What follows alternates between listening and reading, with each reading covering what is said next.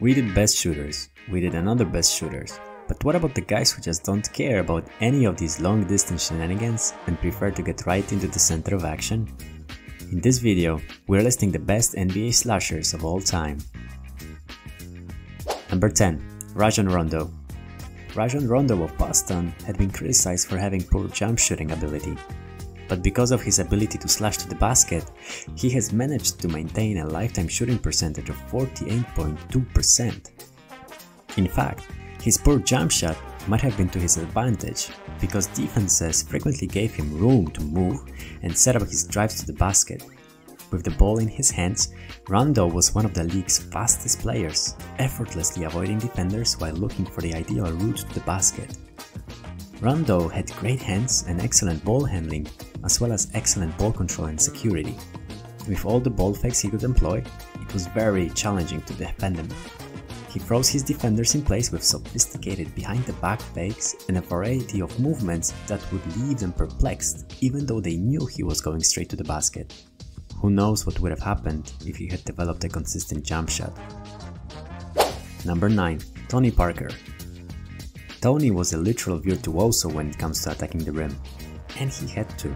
He was small and relatively unathletic, but he didn't want it to be his excuse.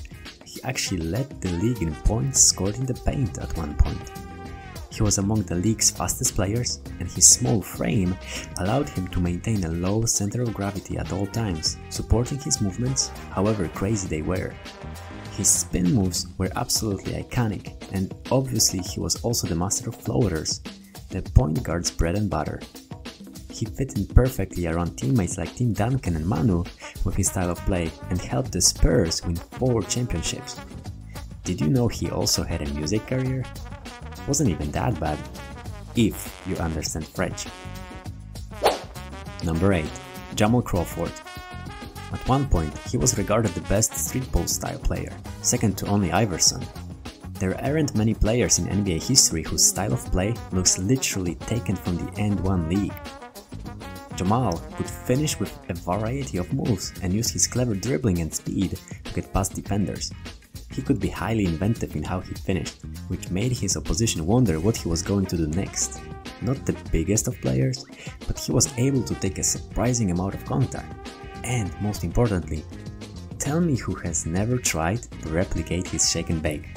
It might be the only move that made me break my own ankles. Number 7. Manu Ginobili. Ginobili was undoubtedly one of the NBA's best 5 slashers a few years ago. Manu used his superb ball handling and cunning movements to elude opponents and slash his way to the basket. For a good while, he has regularly been among the industry's most inventive finishers. During the Spurs' championship years, Manu's slicing skills were crucial. And obviously, we can't forget about the move that made him famous, the Euro step. So simple yet so difficult, he made it look easy. Many other players have later taken inspiration from Manu and perfected the Euro. Players like Harden or Giannis. Number 6. Russell Westbrook. Russell's rim attacks are legendary. He is absolutely relentless, he does not care. He also possesses one of the greatest competitive spirits in NBA history. How else could the 6'3" career triple-double champion accumulate such a wide range of stats? He is a natural slasher, and everybody knows it, sagging off of him from miles away. His jump shot is so stiff and artificial, it's a miracle the ball ever gets near the hoop. Yet somehow, he still has moments where he just looks unstoppable. It's so crazy, but supposedly he had never dunked a basketball until the last game of his senior year in high school. He must have fallen in love with it then, because that seems to have been his bread and butter.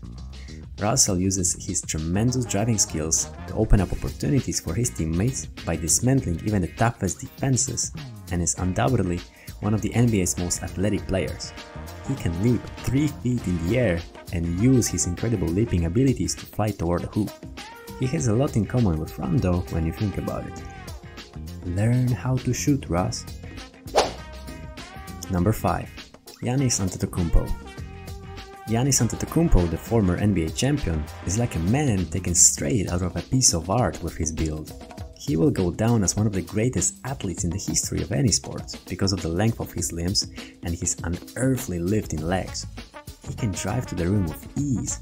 It should be against the law to be 7 feet tall with so much strength and agility, while being in your peak years. Giannis didn't need to shoot outside as frequently during the playoffs as any other superstar would have, since his drives to the basket were equally as effective. Nobody can guard him one-on-one. Coaches are forced to create complex defensive schemes to impede his scoring.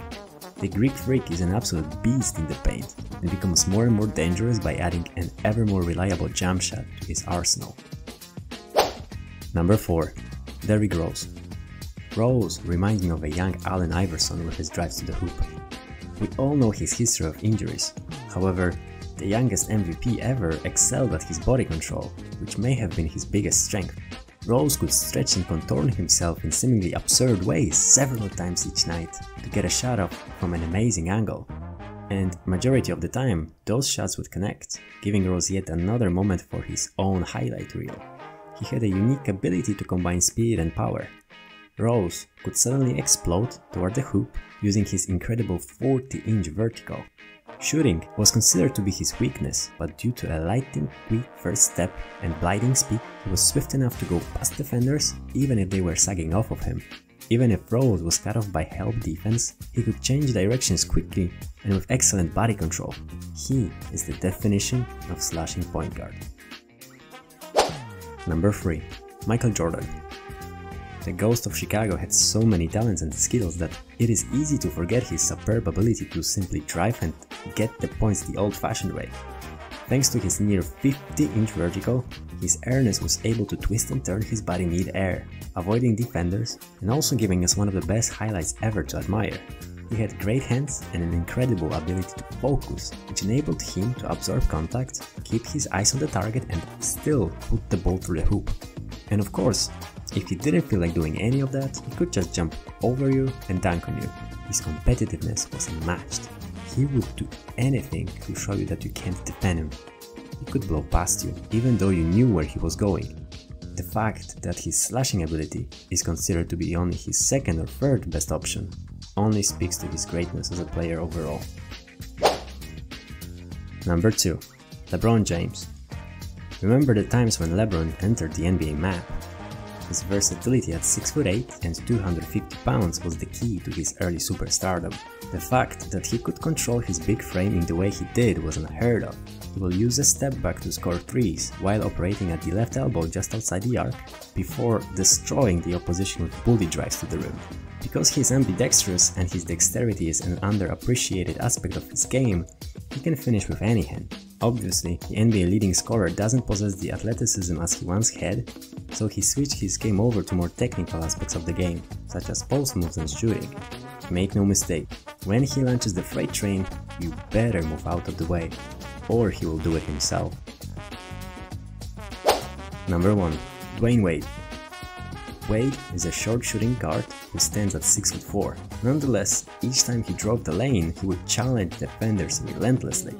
When LeBron was on the Heat, he and D-Wade on the court, the two best slashers in the NBA, playing together caused teams a lot of problems.